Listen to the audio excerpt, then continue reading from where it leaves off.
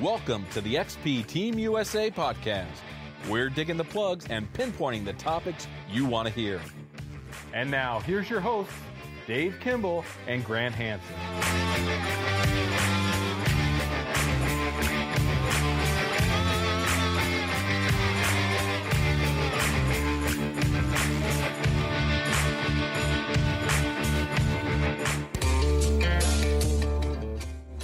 This show is brought to you by XP Metal Detectors. XP Metal Detectors is a high-end, innovative metal detector company with great machines and great pinpointers. For more information, go to xpmetaldetectors.com. For a dealer near you, try a Google search or go to xpdeus-usa.com. Hello and welcome to the XP Team USA podcast. I'm your host, Dave Kimball, coming to you from Central Oklahoma, and I am joined today by my co-host, Grant Hansen, coming to you from New Jersey. How you doing, Grant? I am doing very well. How are you doing, Dave? I'm doing pretty good. Weather's looking good today. It's raining off and on still now and then, but it's dry right now. Yeah, the weather is getting pretty good for us, too. I actually managed to get out a couple times. Didn't find anything fantastic, but I just landed a few more permissions, so I'm optimistic to see what the next few weeks hold for me. I envy you. I have not been able to get out lately. I've been pretty busy with working and other stuff. I thought I would have more time while working, but it seems like I have a bad habit of filling my plate too full. Yeah, I'm the same way. You know, if it's not work, it's my daughter and her activities. So when I have gotten out, it's probably only been for about 2.5 hours in each clip, but it's still nice. But it's still kind of a little demoralizing when you're on really old properties and just not finding anything. Yeah, that always sucks. You could swear you know there's something there, and it's just like, no, it's a piece of metal. No, that's a piece of tin. No, that's yeah. A new permission I got was a very small yard, but the house was built in 1739. So I said, all right, this is going to be awesome. And I started digging Coke cans at like 10 inches. And I said, oh, this unfortunately, it's been filled and leveled. And I managed the flat button, but that's it. Yeah, I got out to an old school here in Oklahoma City, and they were doing a bunch of work on the back of it. They just got through stripping like probably 6 inches or more of dirt off the top soil, and looked like they're getting ready to do some construction on there. So I jumped out there. I eyeballed it right when they were doing it, but the kids were still at the school, so I was waiting for school to get out. But I finally got a chance to get out there Saturday, and I got out there and looked like somebody was just out there, like I just missed them. I got out there around noon, and there was plugs everywhere, and these people whoever was out there was just throwing their trash off to the side of the holes everywhere, and it was it's kind of disheartening to see that. But yeah, I found a couple of Wheaties out there and stuff. I didn't really find anything good, but I didn't stay very long. Yeah, I hate seeing when people do that. I've ran into that a few times around here, and there's somebody around here who just doesn't like to, maybe they don't own a pouch or something. I don't know what it is, but they just throw their trash off to the side, and it just really aggravates me. Yeah, that's so frustrating. It drives me crazy because it's just a sign of laziness. There's no reason they can't take it along with them. Exactly. If you're too lazy to pick up your trash and take it with you, then find another hobby, because this hobby is not for you. Agreed. So we got some new YouTube videos out. Yeah, we've got one new one from Gary Blackwell. Very interesting on how to use the ORX on wet sand. So I think a lot of people are going to be interested in that because they'll want to see the inside tips on how to handle that environment. Yeah, that is pretty interesting. And also the Minnesota Beach Boys got a new one called Excellent Adventures in North Dakota. Yeah, they went out and visited an organized dig and had some fun and talked to some great people. So that's a really good video to check out. And we also got a new feature coming out pretty soon in YouTube. So check it out, the XP Team USA on YouTube. It's some of the best content out there. I'm really looking forward to it. The guys do an amazing job of editing that. So I'm sure we'll be broadcasting notices all over the place once it's live. Yeah. All right. And today we're going to be talking to Lennie Queland. As many of y'all know, me and Lennie were the original host on the show, and now we finally get to get Lennie on and talk to him about Lennie. Yeah, I was actually a guest when you guys were hosting, so it's going to be fun to turn the tables and start asking him some of the hard questions. Yeah, so we'll be right back with Lennie. If you have a question for one of our guests or just like to make a comment, call us at our XP Team USA podcast hotline at 405-294-3602.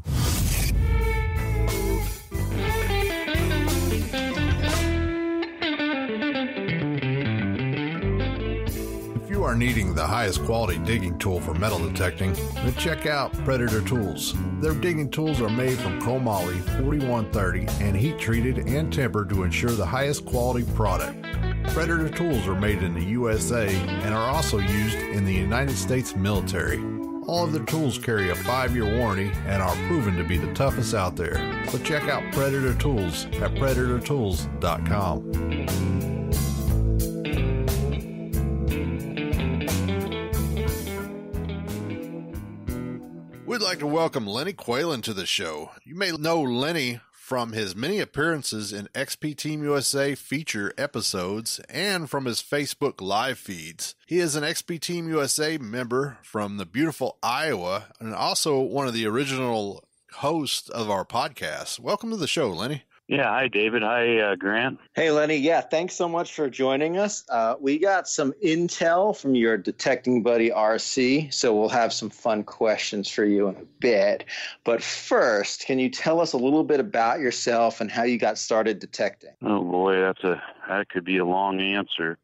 Well, I played real hard when I was young. A lot of sports all through high school. I was a pitcher in high school. A lot of damage on my body. 4 knee surgeries, elbow surgeries, shoulder clean outs a few times, and I kind of went to softball after high school, but I did play over 40 league baseball for a couple years, and that was pretty tough, but that's after I had some major surgeries on my knees. But I wanted to get into a hobby since I couldn't really golf anymore. I only got about 15% bend in both elbows now, so I couldn't golf, and I used to play a lot of golf. I played in high school, and we had some money games during the week, and I just couldn't do it. I had to give it up. So back in the early 70s, back in Cub Scouts, our den leader, we had like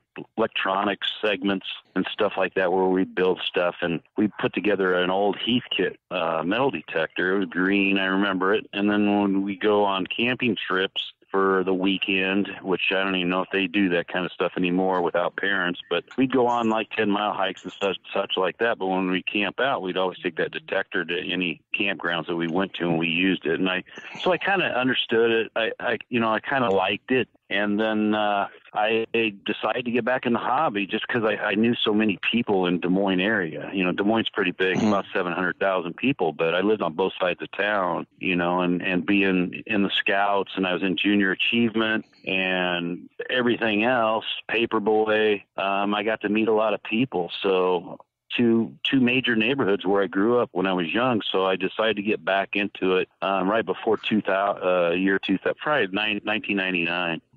So you went from swinging baseball bats and golf clubs to swinging a detector again. Yeah, and I started with a couple whites machines. I think one was a Coin Master, and later on in between machines, I bought the new MX Sport. I tried it for about a week, tested it, and ended up buying a Deus right after that. But I ran Tesoro for years and found a lot of really good finds with the Tesoro.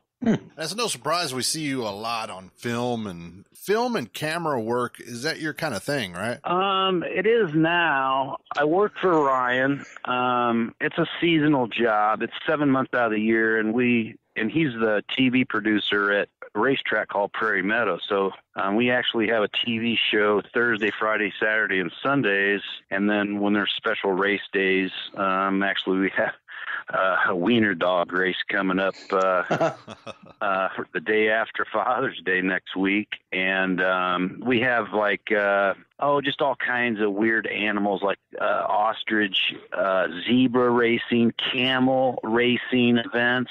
But our main thing are, we start the season with thoroughbreds, and then we go to quarter horses later on in the season and finish up in October. So I start in May and end up finishing in October. We have about 20 people in our television production every night, and I run one of the main cameras. Ryan runs the main camera also, but he's in charge of everybody. So it's I run a very expensive Sony camera. I'm on the top floor. I call it the birdhouse, and it's a big giant window. It's kind of like on a Lazy Susan, and this camera's mounted on a platform, and I stand up and I do a post-parade feature. I run a robotic PTZ camera when they introduce the horses, and during the show we have a live MC that picks the 1 through 4 on each race, and then we get close-ups of the horse, the jockeys, and then all the way up to where they take out of the gate to the finish line. So it's a pretty neat process, but most of our races are about 10 races long per night. Yeah, and I'm guessing that filming for work differs from filming for metal detecting. I try to film everything when I'm out digging and stuff like that. For people like me who aren't necessarily professionals at it, what tips do you have to make a good YouTube video? Well, they're always improving, Grant. I'm always trying to improve myself. I always tried to rush, the setting and moving left to right. I was always going too fast, and you have to capture that more of a slower process. You can always speed it up in the editing, or slow it down, but you got to get it focused. That's the main thing. You have to be in focus and have the right lighting. But I've tried all kinds of, Chinese, Japanese type cameras in the past, when I was into RC stuff, airplanes, quadcopters and stuff like that, and started getting interested in stuff like that. But actually, I just bought a new one. It's kind of like what you got, and it's working out fairly well. Ryan bought one, and we've been recording some stuff on it, and it's doing a real good job. We haven't posted any of the videos that we've done yet, but I've got probably, maybe 10 hours on mine, and it's working really good. But it's hard to do it by yourself, that's for sure. You might have to have multiple cameras, but when I started learning about the dais, I needed something that was light for the difficulty I have in my elbows. And the dais was fully adjustable in the length that I needed, the angle that I needed, and the lightness. I swung an E-track for a while. It killed my elbow. It killed my shoulder. I'm not saying it was a bad detector, but it just was so heavy. Then I'm glad that I found the dais. But yeah, as you know as well as I do, all the cameras are changing. They're getting better and better, every day. Yeah, and I think you brought something up that's important, and it's hard to do when you're by yourself. I think people who don't film don't appreciate how much work it really is, both the filming and the editing. Oh yeah, it's really tough. Ryan does most of my editing for me, and Dave, our captain, Dinatelli over in Wisconsin, has done some editing for me. But hey, guess who just bought a great editing program, and it's going to start doing it themselves? That's me. So fair. I'm gonna get on board with it and try to take the load off of Ryan. He's busy at work, let alone trying to do stuff for XP. What's the future have in store for the XP Team USA YouTube channel? Well, I started the podcast with you, David, and I talked to some few of our members, and our captain Dave D, and he kind of needed some help of keeping Facebook, going. And I told him that it was probably time for me to kind of move on, and I'd do whatever I could to get our numbers up on Facebook and YouTube. And of course, Gary Blackwell wanted us to do more on YouTube, and he would definitely help us in any way because he's done so much great videos over the years. That's how I learned about the Deus, was through Gary, and just mostly short stories, nothing boring, not like a main feature, but maybe 1 to 2 minute clips, and maybe we'll put 3 or 4 of them together, and it's kind of exciting, but still a little bit educational for people to watch. Yeah, I certainly enjoy them, and I think our followers on Facebook enjoy them too, because you are sort of the wise old owl on our team, and you do get out to detect more often than most people. How do you feel about that position on our team, and how do you actually get out so much? Yeah, I do. I try to go as much as I can physically.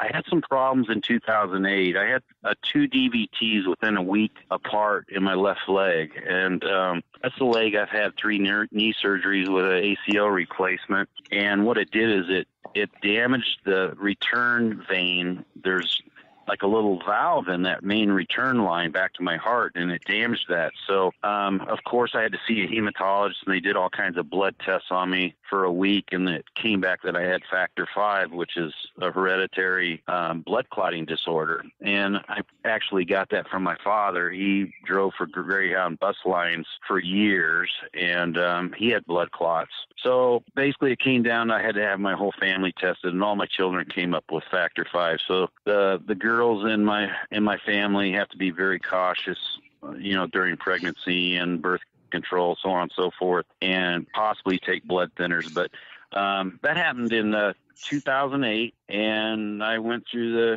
whatever I had to do. I'm taking, I call it rat poison, but it's warfarin. It's a blood thinner, and it's not going to solve 100% of my problems. It's just a preventative in case I have a blood clot. But every time I have a surgery, I have to monitor it really close because, the blood's a lot thinner than a normal person. But 2010, you guys, I had a stroke. And that went in for more testing about that, and they did all kinds of nerve testing. I ended up having just tons of nerve damage in my hands and elbows, and tons of arthritis in my knees and elbows, and it was non-reversible.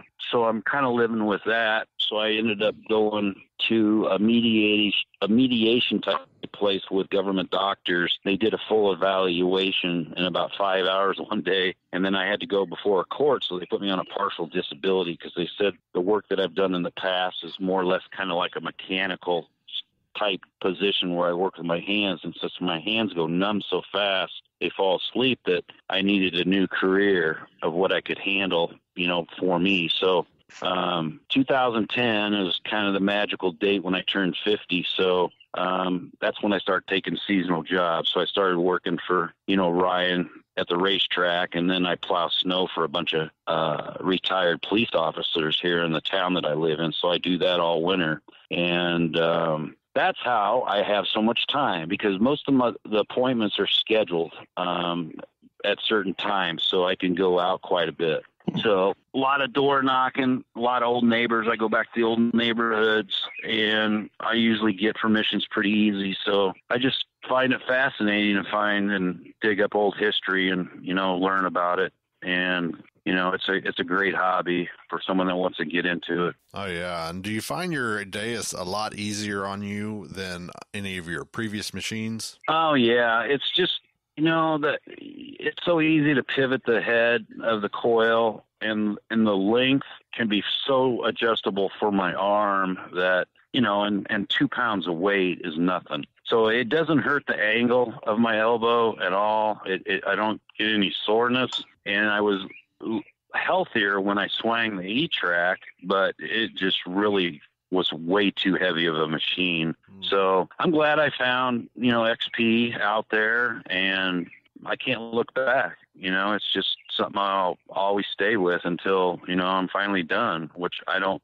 expect to be too soon. But going back to the old goat of the team, Grant, yeah, I always wondered if Dave and I were close, in age. And I looked him up, and by God, he's 6 months younger. So I am the old owl. I am the old owl on the team, believe it or not.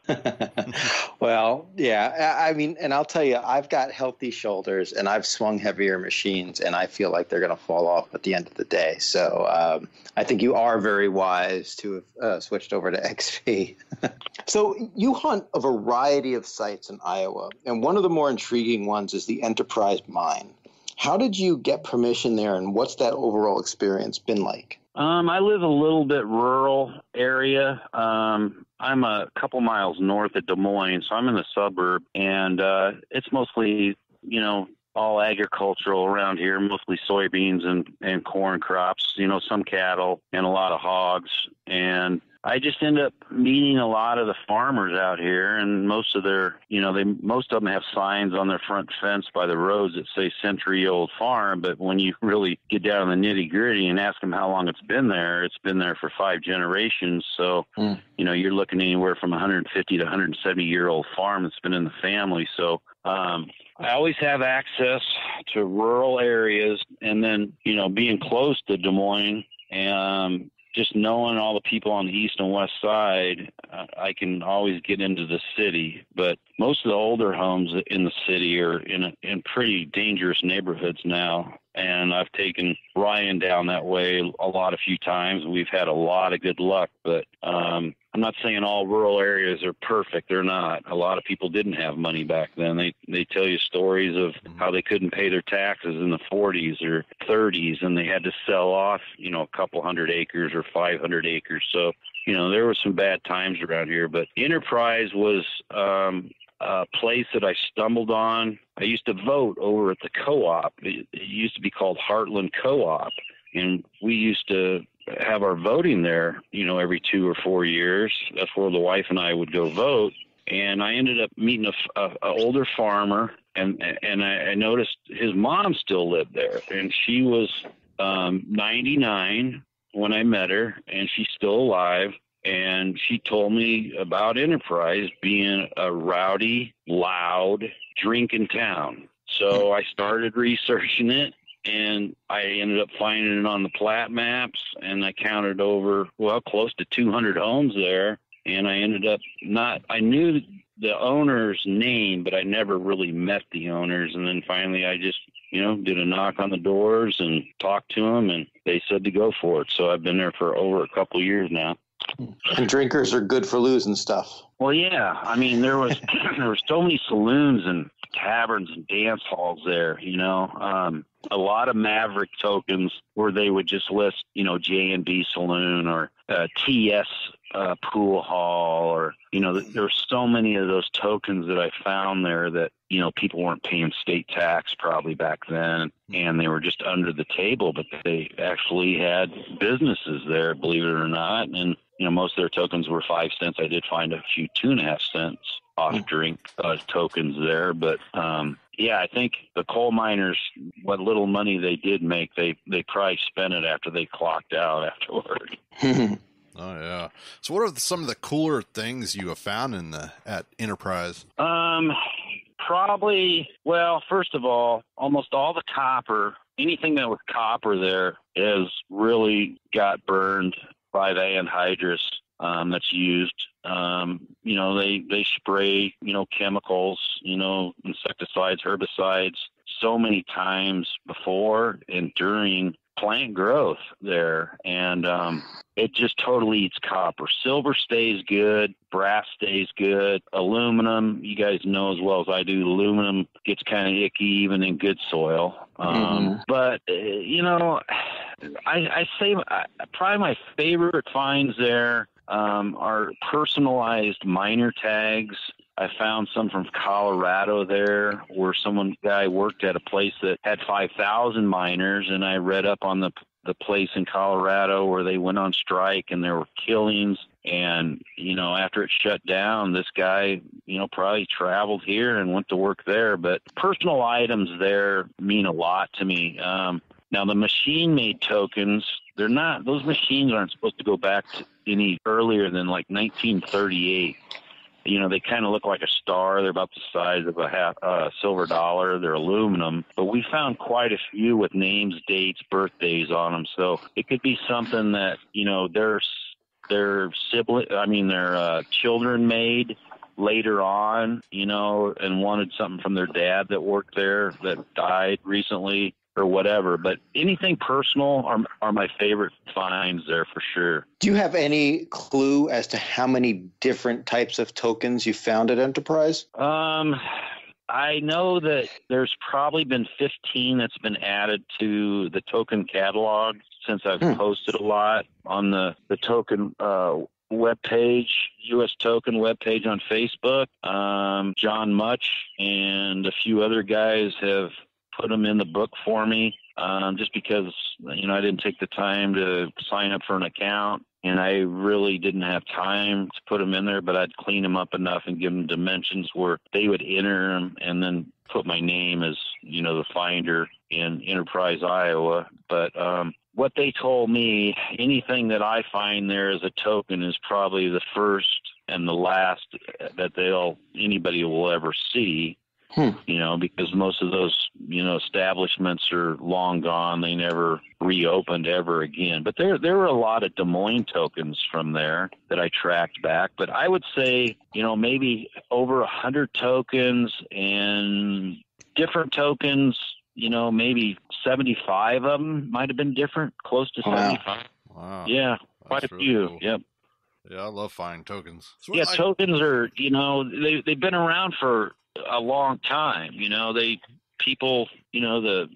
owner would offer, they'd want the repeat business from the customer, so they would offer, 5 cents or 10 cents, come back to my place and get the discount. They wanted their business, so I think they just made them in mass quantities and, had their name stay. I don't know what they cost them back then, probably not much, but we found this one guy there. We found probably 20 of his tokens there, so I don't know if the people in the town didn't care for the guy and threw him on the ground, or he just gave a lot of them away. Who knows? Here in Oklahoma, we got a token book, and it's like a size of a phone book, and there's certain tokens on there that it has values on that are very rare. You try to go to these old ghost towns and try to find them tokens because they're worth a lot of money. Right. Yeah, I don't know what the value would be. I mean, I got probably 15 of them right now. I'm trying to find, 4 generations, a great grandchild from the business owner from the late 1800s. I'm trying to find somebody to return them to, and it's so hard. I have a few people that have, accounts with Ancestry.com, and it's just a really hard process to find any relatives that are living anymore, but I'd like to return a few to the kids and the family eventually. We'll be right back with Lennie Queland right after this.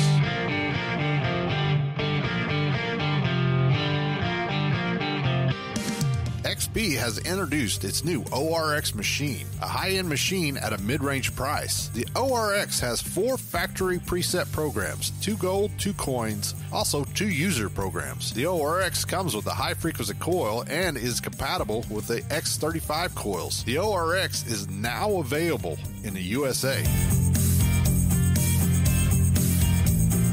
And we're back with Lennie Queland.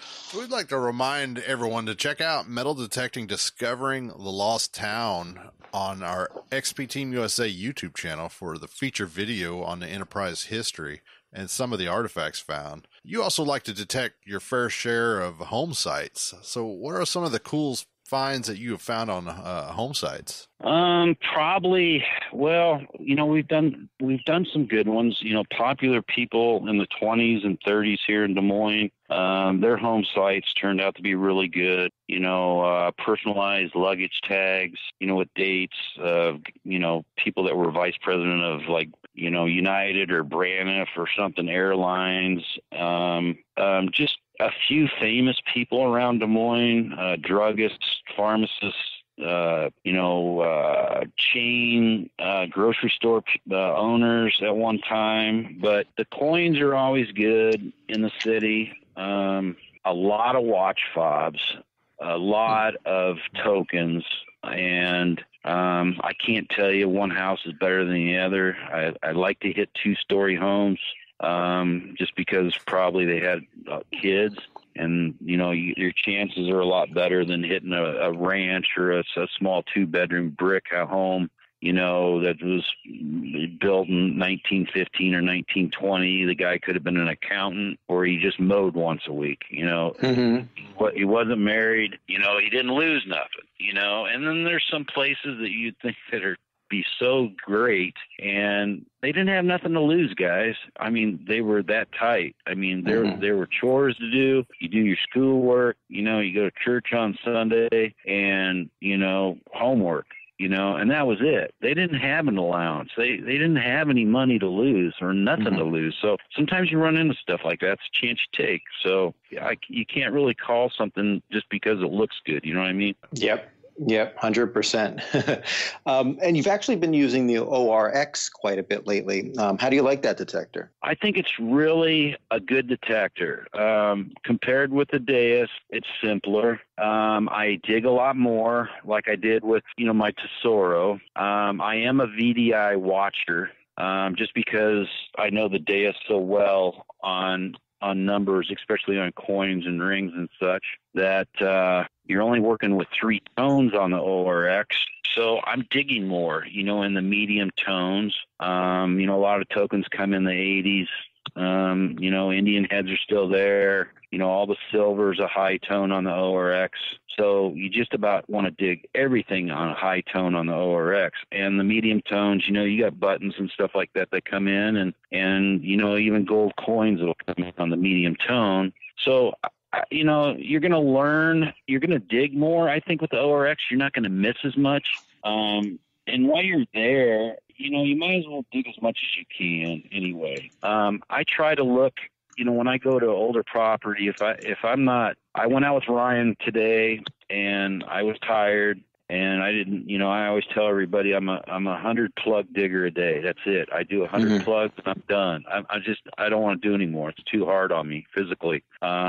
But you should be digging a lot, especially if you're new. But like I said, the ORX, I mean, everything's wireless still. It's light. It's, it has all the different frequencies you can choose from, and you're going to dig more stuff. You really are. You're forced to almost dig a lot of stuff if you never swing the Deus, because you're not familiar with VDIs yet. You'll learn that on the ORX. But what I'm saying is, I've had guys ask me to, put the menu in for ORX on my Deus, and I have.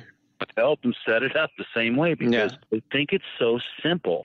Guys that run full tones out east, that is a lot of different tones. I mean, once someone gets to know the Deus, you hear so much, tell me a good program to use, blah, blah, blah. If they studied the Deus a little more, read a little more, watched a little more instructional video from Gary, they would laugh at that question they asked me, because the machine is so simple. You run it, you tell it what you want to find. I mean, that's basically what you're doing. You need more depth, you got it right there. You need more reactivity. You need more speed in the reactivity because you're in the front yard, you're by the front stoop of a house, and you're hearing target, but you're trying to listen for a fainter target because you don't want to search the first 50 years of coin drops. You want to find something that got dropped 80 or 90 years ago. You want to be able to know the difference in the tone and know the depth by how loud it is on the tone. It's very simple to operate. We went to a yard today. It was our last yard, and I found some surface roses. And you guys might laugh, but I was tired. And Ryan found 2 bucket lister. Well, 1 bucket lister, but 2 of them, which, how much better could that be? He found 2 sterling silver spoons, first time ever. He found 2 of them. One's British. So we weighed them, 68 grams on both spoons together on my scale. Wow. So, I don't know, that comes out to, $25 or something, melt value or something like that, or maybe 20. I can't remember, but they're beautiful spoons. And what was I doing? Well, I took some rose bushes because they were going to get bulldozed over anyway. So I grabbed about 10 rose bushes and I came home and transplanted them. But I did go through the front yard, and I was looking for just something deep only. And I hit junk, like you will sometimes. But was I discouraged? No. I had enough for today. But, when you're on a roll, you guys know as well as I do, if you're in a good yard, you'll get more than 100 plugs done if you start hitting some good stuff. Mm-hmm. Definitely. Right. Yeah. I mean, it's exhausting work. And you said digging 100 holes. I mean, yeah, I can relate. So let me ask you this. So digging in the dirt, getting your hands all dirty, how does that conflict with you being a germaphobe? We heard that you go through your fair share of Purell. That's at work. Listen, humans scare me more than insects. You know what I mean? Well, yeah, you got to be cautious. I mean, I wear gloves, of course. You should wear gloves. I had a permission one time. It was rural. I went down about 8 inches, and I hit one of those broad-tipped arrows with 3 or 4 razor blades on the arrow. Oh, yeah. So that arrow missed a deer, or maybe went through a deer, and it went down on the ground. The stick was gone, rotted, and that thing would have gashed me. And, me being on morphine, I could have bled out. They couldn't have got me to the hospital fast enough. But you should always wear gloves. But yeah, okay, the gel Purex or whatever you want to call, there's so many of them. I think I buy a Walmart brand, but Germex.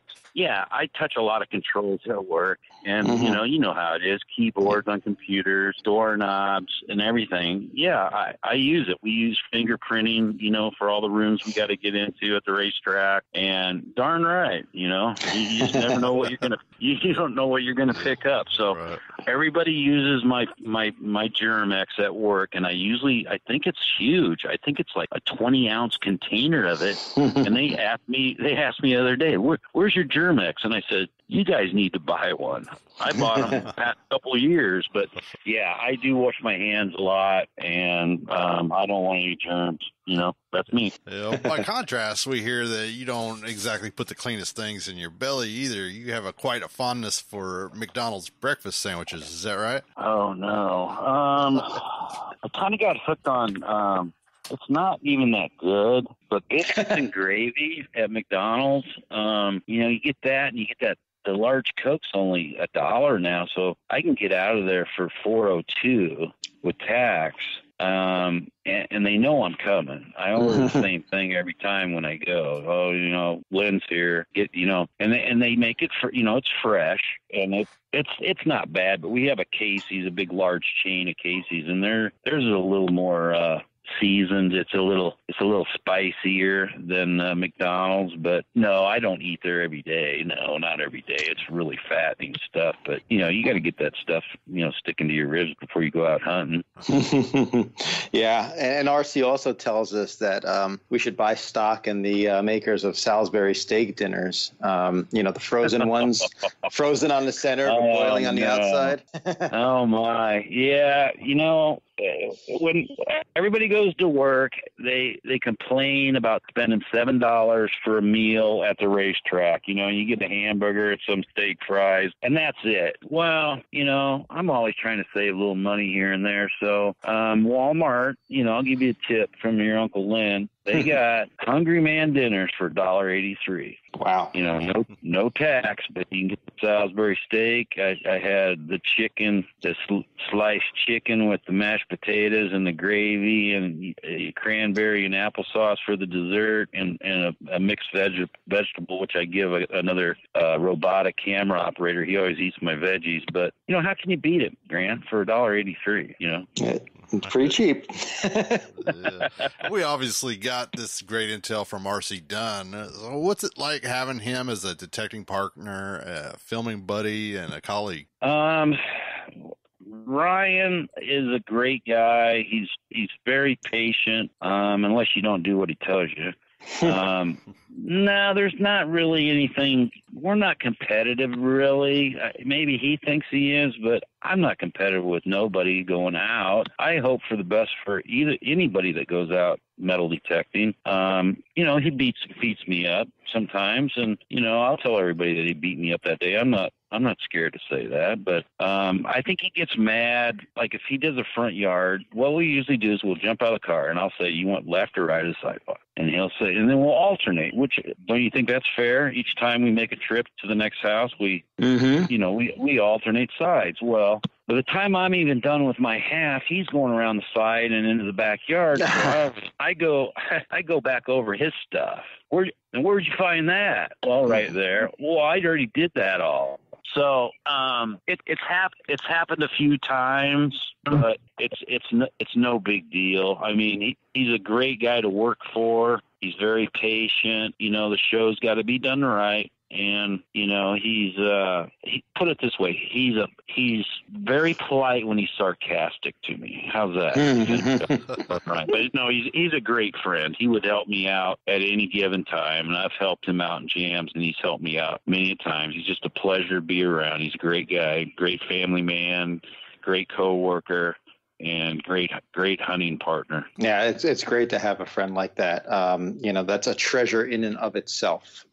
So what can we expect in some of your future Facebook Live broadcasts? Anything coming up? Well, I got some funny stuff coming, and it might not even be about metal detecting. It might be, a store owner that's been, in the family for 150 years.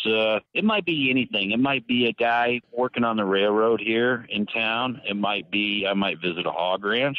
I might, go to the co-op and show you the price of soybeans and corn that day and how the farmers drop it off and how it gets into the storing bins and how it's dried. I don't know. I might visit a couple colleges and talk to them about certain things. I might go see our big John Deere plant and see if we can get any secrets, like as you know as well as I do, when it's muddy out, how that mud sticks to shovels. I might see what their secrets are on why their disc on their tractors, how come mud doesn't stick. I want to know.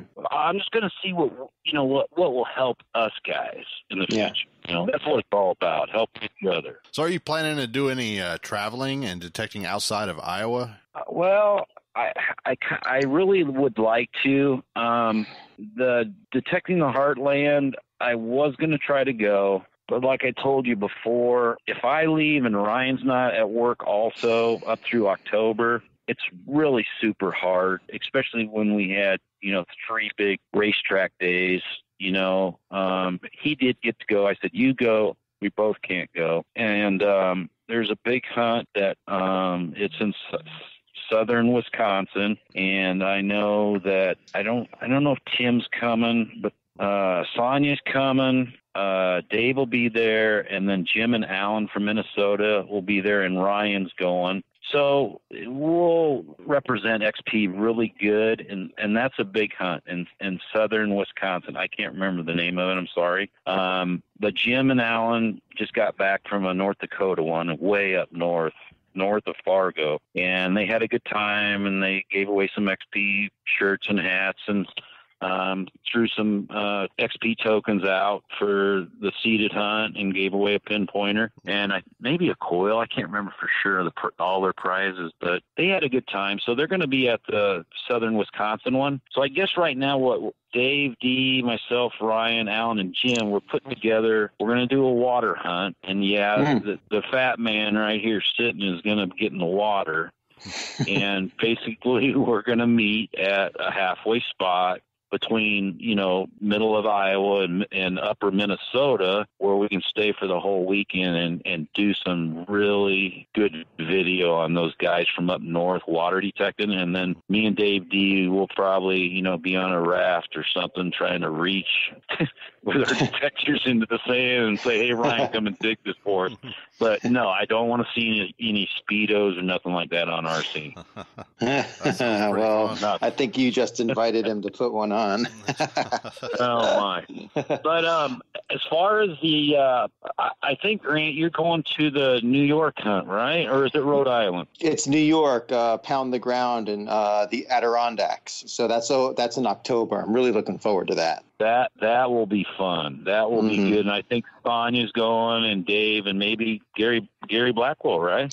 I did hear Gary may fly across the pond for this one, so that'd be really cool. Yeah, I traveled so much in my lifetime. I was in the 12-volt industry most of my life, and then I went into auto air conditioning. So I lived in California for 4 years, and I just traveled and drove so much. I just hate commuting. I hate driving. I hate flying. I don't sleep well in motels. So I would probably be a wreck, even if the place was only an hour away from here. Yeah. Yeah, I get it. I'm the same way. I pack my own pillow these days just because the hotel pillows now, they're like 20 inches thick. I don't know how anyone can sleep on those things. Yeah, motels, if I stayed there for maybe a week, I'd probably get used to stuff. But, the food's different, the noises, walking up and down the hallways and all that's so completely different. Mm-hmm. Yeah. So with all the good stuff in your finds bag, what's topping your bucket list these days? What are you really hoping to find? Well, I only had two things left that I needed. I wanted to find a Derringer or an old 38 or a boot gun or something at Enterprise. I know they're there, and I did. Well, it wasn't a pistol; it was a rifle, and I can't remember the name of it. I put it on ID Me, and right now I'm going through electrolysis on with white vinegar, of course, and I've put some steel brushing to it and doing it really slow. It's like an 1888 or 1882 walking bash or walking bush rifle. It's a 22 caliber. So it's the frame of the 22 rifle minus the barrel, and of course the stock is rotted, right? But some guy ID'd that for me, and so I did photos side by side because I found a couple of them online. So I did find a firearm that is actually real and quite rare, but it's kind of beat up, of course. And then I suppose a gold coin. I went to all the trouble to go to our local, couple coin dealers, and the guy was nice enough, and I did all the VDI numbers, on all the gold coins from $1 up, and I got them all written down. So, I just kind of know, where they're going to fall in if they do, and I know they're at a few places where I'm going. I bet a lot of people. That's all I got. I bet a lot of people will be interested in those numbers you got there. You gonna release some of those? Yeah, I could put I'll post that. I got them saved somewhere. Now this was before like ORX, they run in the program ID normal. I always ran ID normal under profile on the dais because I switch frequencies all the time with the low frequency coil. So a lot of guys wouldn't run ID normal because there was more separation in the VDI numbers on the graphic scale of not using ID normal. So you could really tell the difference between an Indian head and, let's say, a weak penny or a zinc penny or a dime comes in. On ID normal, they're closer, but I switched frequency so much. I always knew the numbers so exact on ID normal. So that's where I always stayed. But version 5.2 don't have ID normal anymore, does it? No, it does not. No, it doesn't. But those numbers are encrypted in my head. I just know them. Not that I sit there and examine a plug, before I dig it. I'm not like that. I don't sit there for 3 minutes going, should I do this or not? I just dig it anyway. But it kind of tells me if it's faint and it's an 85 on the dais, I'm thinking, oh, geez, could it be a zinc penny? Well, I know it's not a zinc penny because a zinc penny would be shallower than what I'm hearing. So I'm going, could it be? I know it's not a pure copper penny because they hit higher up on VDIs. But an Indian head, yeah, right around there, 85-ish. But you can tell it's 2 to 3 inches deeper most of the time. So those kind of numbers kind of are a telltale. As long as the ground didn't, get raked or added, some topsoil to it or something like that, you're always pretty good. But, nothing here in Iowa is too deep. I mean, most of the large scents I find are 3 to 4 inches. That's it. That's all the deep stuff is like that here where I live. So gold coin, yes, that's on my bucket list, sir. That's all I need, and then I'll be happy forever. Awesome. Yeah, so I got to ask you, Len, if you've gotten a one-day free pass to metal detect anywhere that's always been off limits to metal detecting, where would you hunt? That's easy. Well, first of all, I would like a one-day pass for 2 things. I would like to be physically in tip-top shape for that one day. No pain, 300 plug day, and I'd go back to the neighborhood where I grew up in until I was 10 years old. There's 22, no, there's 11 houses on each side of us on the street. So there's 22 homes. I knew every person that lived there because I had paper out there. I had Boy Scouts there. I sold them candy. I was in junior achievement. I'd, try to make things and sell them stuff. I'd like to do every one of those houses that where I first grew up at. They're all early 1900s to 1920. So that's what I'd like to do, because I could say, hey, this $50 came from this guy's house. He was, 1 to 3 kids there. He lost it, blah, blah, blah. It'd be a blast. Yeah, it'd be a nice trip down memory lane, that's for sure. Yeah. Well, Lennie, thank you so much for joining us tonight. Really, really enjoyed the conversation, and I'm pretty sure our listeners did too. Well, I appreciate it. You guys do a good job. I might not watch the podcast on time because I don't get off work till about 10:15 every night, but I might listen to it, the next morning, Saturday mornings, but I never miss it. I do miss the live comments, which are fun to see. We usually Dave's usually there. Doesn't he usually give away a few shirts maybe sometimes or hats? He does now and then. Yeah, but you guys keep up the good work, and it's very entertaining, and you got great guests, and the product, commercials, everything is tip-top. Top shelf stuff. I really enjoy it. It was great having you on, and miss having you on. We'd like to have you on some more, and maybe have you as a regular guest sometimes. Yeah, you just give me a ring, and maybe by then I'll have my gold coin. How's that sound? Well, yeah, you can tell us all about it. Sounds good. And if you guys are ever in Iowa and you want to go to an old coal mine town where there's plenty of empty whiskey bottles, you give me a call. Yeah. You got it. All right. Thanks, Lennie. Bye-bye. Really We'll appreciate it. Bye. Check us out online at xpdeus-usa.com. XP Metal Detectors now introduces the new X35 search coils. Designed around a brand new electronic advances, these new high-performance and versatile coils will allow you to choose from a wide range of frequencies, ranging from 3.7 kHz to 27.7 kHz. In total, there are 35 available frequencies based around 5 main frequencies that are quickly accessible. A new boost mode is now an option on frequencies 3.7 kHz to 4.4 kHz and can significantly increase detection depth on highly conductive targets such as large masses and large silver coins. The new X35 search coils will now be available as option as the same price as the previous coils, and also now will be standard with the brand new Deus. So get your X35 today. All right, we're back, and that was great talking with Lennie. Yeah, always enjoy talking to him, and he's fortunate enough to be able to get out and detect quite often, and he's always posting pictures. Really keeps me motivated and makes me want to get out even more. And XP Sonia is hosting another contest on our XP Team USA Facebook group page, the XP MI6 Pinpointer, courtesy of Metal Detectors America. So if you're interested in winning one of those, check them out. Yeah, always great contests, great opportunities to win an amazing product. So go to our Facebook page, look for the sticky post on how to enter. Be sure to check out our next show on June 28th. We'll be talking to Peter Sorrell from New York. He's our new XP Team USA field rep out of New York, and he's also helping to organize the Pound the Ground rally on the Adirondack coast, which is going to be a great hunt. There's going to be a lot of us from XP Team USA there. Yeah, and